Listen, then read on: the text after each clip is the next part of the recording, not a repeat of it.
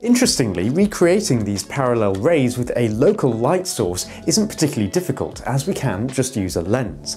You see, when the lens is placed in front of the light at the lens's focal length, it actually collimates the light rays, which means that it makes them parallel.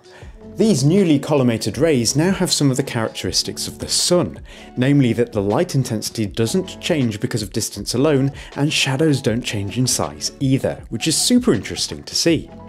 Another fascinating result is that anything at the lens's focal point appears to be pinned at infinity, and appears the same size no matter whether you're close to it or far away, as we observed in my recent DIY projector project.